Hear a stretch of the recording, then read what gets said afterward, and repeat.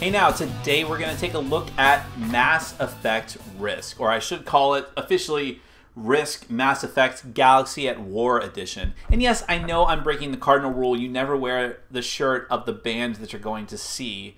You never wear the shirt of the board game you're reviewing. Who cares? I like this shirt anyway. So this is Risk. I'm sure you all know Risk in some way, shape, or form. You either played it when you're young, or you're still playing it now in the form of the really good Uber version of Risk, Risk Legacy, a game that I really love. But this is Risk, and it has the Mass Effect theme. Risk has been rethemed into a million billion different things. Same thing with Monopoly. There was some I didn't even know about. There's Risk Metal Gear Solid. There's Risk Battlefield. I mean, there's just a lot of versions of Risk. I reviewed Risk Plants vs. Zombies, and much to my shock, it is my most viewed video by far. I'm sure because of the Plants vs. Zombies association, not the Risk part. Or maybe the two of them in conjunction. I don't know. But what this is, there's two different game modes. You have the normal game mode of Risk, which is very, very similar to normal Risk. There's just the cards are different. That's about it. But you also have an extra, the Galaxy at War mode, which has more of the actual Mass Effect flavor. It's a team game. You have the Alliance versus the Reapers. This is based on Mass Effect 3, by the way. So I guess there's some spoilers ahead. I don't know. Probably not. If you're going to play it at all, you probably played it by now. But you've got the Alliance versus the Reapers, and also if you have enough players, 5 players, you also have one player as Cerberus. So it can be it's 2-on-2-on-1 if you have 5 players, and everyone's got their own victory condition. And it's all thematic to the game. So the Reapers are trying to wipe out the Alliance. The Alliance is trying to find the catalyst in order to activate the Crucible and kill all the Reapers. And Cerberus is just doing what Cerberus does and being selfish and just trying to take strategic victory, strategic strongholds across the galaxy, which isn't that thematic to the game, but whatever. So that's basically it. But even with that mode, it's still essentially Risk with some pretty significant changes. But how significant? How different is it from Risk? Is it different enough for people that don't typically like Risk? Because Risk does have a bad reputation aside from Risk Legacy. And how much does it appeal to Mass Effect fans? Well, I played it a couple of times. Let's go ahead and do a brief overview. Then we're going to come back and I'll give you my final opinion.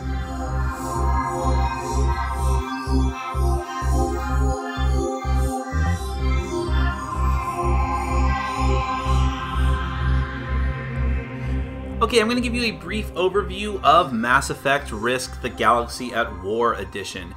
Now, I'm not going to go over any of the basic rules of Risk. I mean, Risk is a very simple game. I'm sure most people who are watching this have played it before or know of it, and you can easily get the rules. I just want to go over some of the extra stuff that comes in this edition of Risk and the extra little add-ons and bonuses that give it that Mass Effect flavor. So this is the map, and you'll see that it matches up with the Galaxy map if you've ever played the Mass Effect board games. But essentially it's still the same thing as any other Risk board because it's broken down into regions, different colored regions, and you're still trying to take control of a region in order to get bonus troops at the beginning of each turn in addition to your standard troops.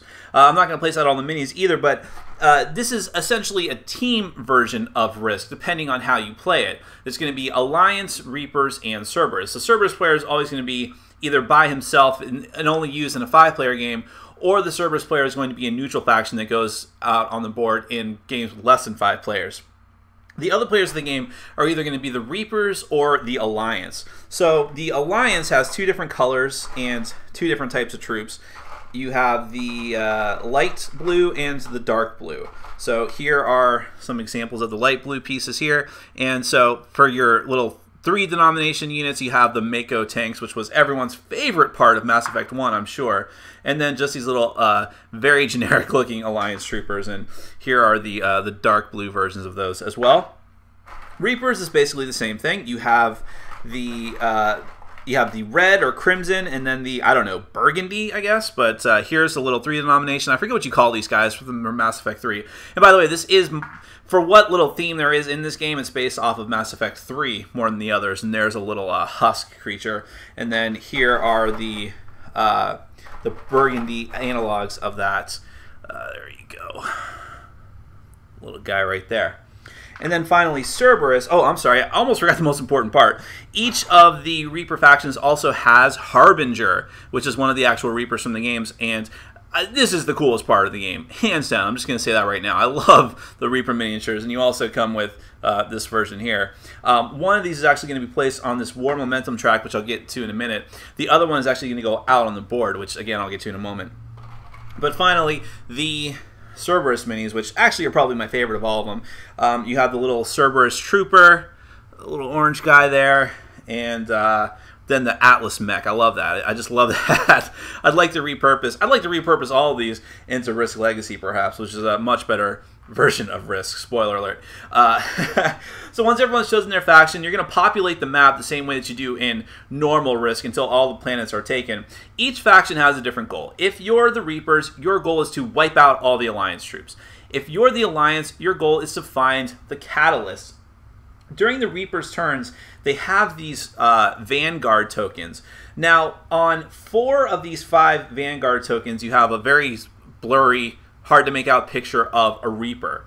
And so, on the Reaper turns, they're going to put these out randomly face down. The one that the Alliance is looking for is this, which is the Catalyst, which has to do with the ending of Mass Effect 3. I won't spoil that for you. But when you attack a spot that has one of these Vanguard tokens, it's much more difficult to take it over for the Alliance, or Cerberus. Cerberus can do this as well. That player, the defending Reaper player, gets to upgrade their defense dice, where they're rolling 1 or 2, into the, I guess it'll be the black dice, into these D8. So it's much harder to take that spot. But if the Alliance does take it, 2 things happen. Again, they get to flip it over and find out whether it was a Reaper or the Catalyst. If it's the Catalyst, you win the game automatically.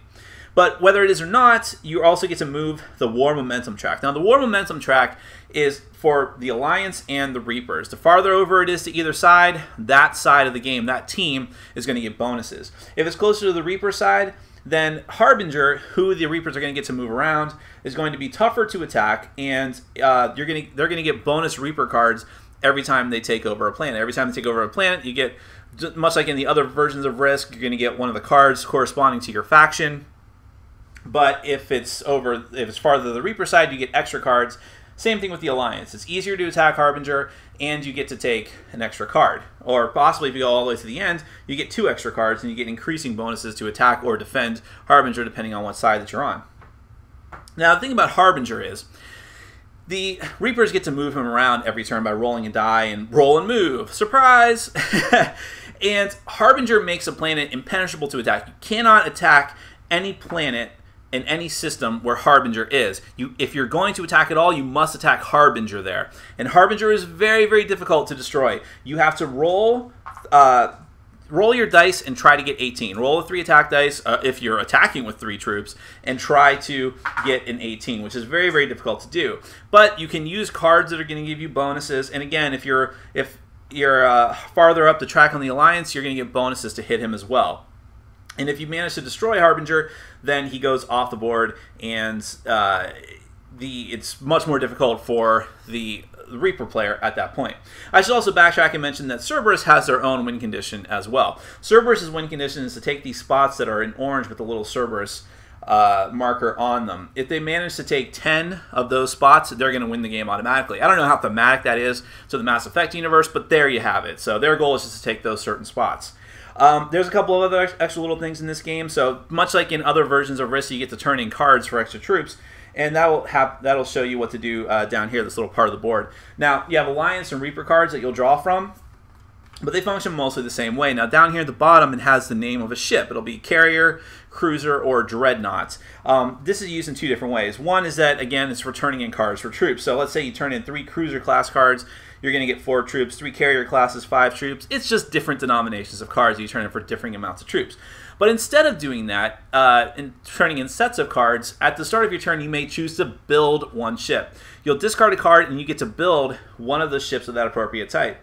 And then you'll put out that ship during your reinforcement phase when you're putting out extra troops, and put it together with a contingent of troops. And it moves around and gives them a bonus. So, for instance, Cruisers lets you reroll 1 die until it's not a 1.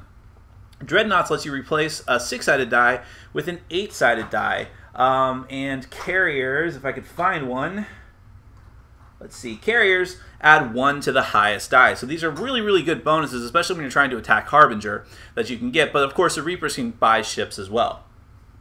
And so you have that option, but of course cards also have special abilities, like in much of the modern versions of Risk. So for instance, the Crucible says, play before attacking Harbinger, add 3 to your total Harbinger attack roll.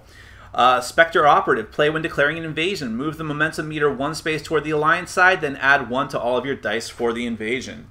The Reapers have their cards as well with special abilities. We are Limitless. Play when turning in cards for ships. Instead of 1 carrier, you may trade in this card for 2 cruisers. You may still gain a ship with another card. There's another We are Limitless. We are your genetic destiny. Play at the start of your turn. Move the momentum meter 1 space toward the Reaper side. Now there is at least 1 card in here where that lets for the Reapers that wherever Harbinger is, he may choose to devastate that planet, destroy it completely. You'll take one of these devastation tokens, put it out on the board.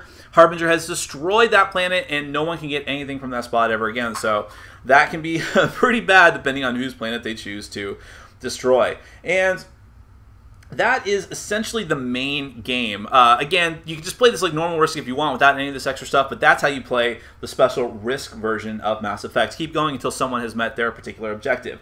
There is an extra little mini game that you can choose to do called planet scanning. Now, you can actually do a special game that's on the back of the rulebook that is just using these cards. I wouldn't even bother. Why would you even bother? I don't understand. But if you want to make it a mini game within the Mass Effect Risk game, what you do is at the beginning of the game, once each player has you've populated the map with your troops and claimed your planets, then each player is going to take the planet scanning cards that match up to. Oh, I'm sorry. Here are the Cerberus cards. For Cerberus has their own deck as well, but they do basically the same stuff. Each player is going to take the asset scanning cards having to do with whatever planets they actually acquired during the population phase. And then, during their turn, they may choose to scan the planets in order to gain more troops, essentially. So, let's say that you have the Elysium planet, and on your turn, you're going to try to scan the planet. You can choose to scan one of your planets per turn. What you're going to do is you're going to take all the dice, all the d6s, all the d8s, and you're going to roll them, and you're going to try to match them to the rows of these numbers here. So a 6 and a 5, a 5 and a 4, a 1, a 2, and a 3. You have to match up all of these different resources. And every time you roll the die and you're unsuccessful, you have to take away one of your unrolled, unspent die that's placed on this card. So it can be very difficult to do so. But if you manage to populate this card with all the different numbers and all these different rows, then you're going to get this number over here next to the card in assets, in troops. So if you successfully complete this one, you're going to get 3 extra troops. Once a planet has been successfully scanned, you have to put it off to the side, and it can no longer ever be scanned again, because planets can actually change hands. If you take over a planet that has not been successfully scanned, you have to give that player that, the other player that you took over has to give you that applicable card, but if it's already been scanned, then it means nothing. Once everyone has scanned all their planets, then you just skip that step and you don't do it anymore, but it's just an extra way for you to get more troops. Doesn't really add much to the game. I know that was kind of a quick run through, but that's really the extra stuff that comes in the Mass Effect Risk Galaxy at War. Aside from that stuff, it's still Risk. You're still putting out troops, invading other territories, rolling dice, hoping to get really lucky, trying to mitigate your luck with some of this extra Mass Effect theme stuff. That's Mass Effect Risk Galaxy at War Edition. Now, I didn't really make this clear in my intro, but I love Mass Effect. I mean, and since I was a kid, I've loved Risk. I've come to not love the normal version of Risk, but I've been very happy to try some variants like the Sublime Risk Legacy and the surprisingly decent Plants vs. Zombie Risk. And I was really hopeful that a Risk Mass Effect meld would work, because it does make some amount of sense if you look at all the other types of Risk variants that have been out there. But one of the things I liked the most about the Risk Plants vs. Zombie was that you had the 2 game modes. The one mode, which was essentially normal Risk, except for the fact that it was 2-player head-to-head, and the map was much smaller, which I thought was kind of neat, actually, if you're going to do the normal version of Risk. But you also had if you flip the game board over, you had what was essentially like the Plants vs. Zombies video game that was way different than normal Risk. I mean, you still had the dice rolling, but you know, you're buying tech upgrades like you do in the original video game. You've still got the zombies coming down the lanes. It felt really neat. Not like a super awesome game by any means, but really surprising that they went out of their way to make such a different mode. The problem with Mass Effect Risk is that they didn't make a mode that was drastically different. The Galaxy at War mode it's Risk with a couple of extra added things that don't change the game enough for me. Not really. But let's start back from the beginning a bit. Component-wise, I was actually pretty impressed because Plants vs. Zombies, one of the knocks I had against it is that it was really, really cheap as far as the board quality. The miniatures were super cool, but the card quality, things like that. Card quality here is still bad, but the board looks really great. It's really good quality. The miniatures are even better. Those Reaper miniatures, the 2 miniatures representing Harbinger are so cool. I almost want to say to pick up this game just for that if you're a Mass Effect fan. I would not do that, but really like those. The Cerberus and Alliance miniatures, I really love the Cerberus Atlas mechs too. Really, really cool. So I can't complain about the components here. Especially for a Risk variant, really good job there. Now, the thing with the gameplay. Again, the normal game mode is Risk. If you don't like Risk, normal Risk with no extra frills other than the action cards, this is not going to change your mind at all. But let's talk about the Galaxy of War Edition, which is what you're here for. Each sect, each faction, Reaper, Cerberus, and the Alliance, has a different victory condition. And that's cool in and of itself. But the problem is what it essentially adds up to is still just fighting in Risk style, with very little things changing. Because, I mean, the Alliance is who has the most to work for in this game, or at least that's what it feels like. I would actually argue that Cerberus has it the hardest, but Cerberus is very, very straightforward, and again, not too thematic to the game. You're just trying to get these different strategic points that are marked on the board, so it's pretty straightforward. What the Alliance has to do is this guessing game of guessing which of the tokens has the catalyst, and that's just kind of dull, because, you know, it gives you this focus to go for, but it makes it very, very simple. I mean, you just dump all your troops on one spot and go for that spot where the token is, because you have a very good shot. Yes, the Reapers can do this little bluffing game of, I'm going to put a ton of troops here with one of these stronghold tokens, Vanguard tokens they call them. I'm going to try to bluff the Alliance out and make you think that the catalyst is here. Ha ha ha ha. But it doesn't matter because you're still going to go after it. It's still a good spot to go after because if you do it, you get to move the momentum track, which is really less... The momentum track is way less important than it probably should be. All it really means is that you have a better shot at taking out Harbinger, which you should never try to do.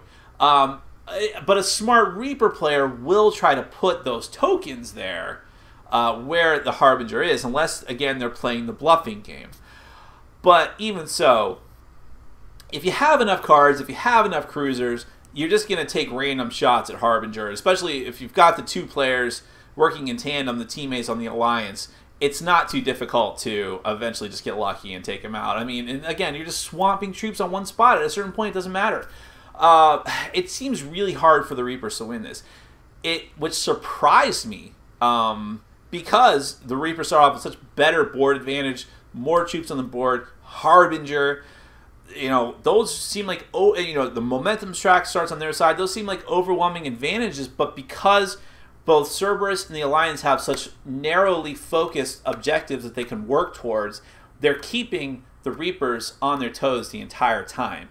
I still think it's hardest. I mean, it's really hard for Cerberus because of having to take so many different locations and working against these other 2 teams. Although ideally you want to have those 2 teams working against each other since the Reapers need to wipe out the Alliance. But it's, I don't know. But this all sounds like it's this complex thing where you're having these factions go against each other. But that's the problem. It's not. It's Risk. There's not enough that's different. It feels like the Harbinger was wasted because you don't even get to do much with him if you don't have the right cards. The second game that we played of this, Harbinger got to devastate a couple of planets, which is a fairly big deal. The first game seemed to go on longer than the second one, and they never drew the card that let Harbinger devastate a planet. Oh, and the planet scanning is so dumb. I don't even want to get into that. It's such a waste of time. The first game, we didn't even bother playing with it, and when we added it in the second game, like, oh, this is going to make the game better. It really didn't. It just, much like with planet scanning in the actual Mass Effect games, it just slowed things down. So it's very thematic in that regard. Oh man, I was disappointed in this. I wanted it to be more than what it was. I suppose that I was naive in that regard. But again, I had a good experience with Plants vs. Zombies. That wasn't the greatest game ever. I actually don't own the game anymore. I traded it away. But I told the person I traded it to, they were like, is this game actually good? I'm like, yeah, it's a decent game. I just have other games that do it better for me. I mean, Risk Legacy is, you know, a fantastic version of Risk, and for right now, apparently, it's the only version I need to have. But I wanted to like this so much because of that Mass Effect theme.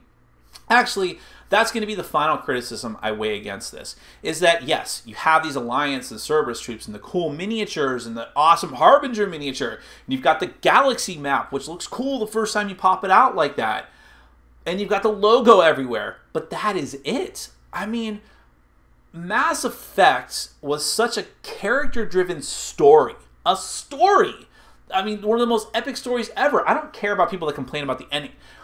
Regardless of that, the whole game is just this wonderful, epic story that is supremely character-driven, and they never bother to use any of those characters.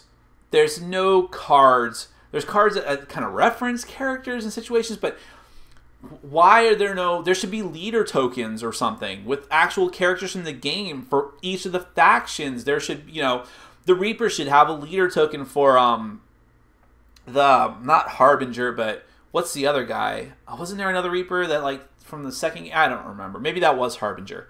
You know, there's all these cool things and so many people on the good side. I wanted to see Morden Solis. I wanted to see the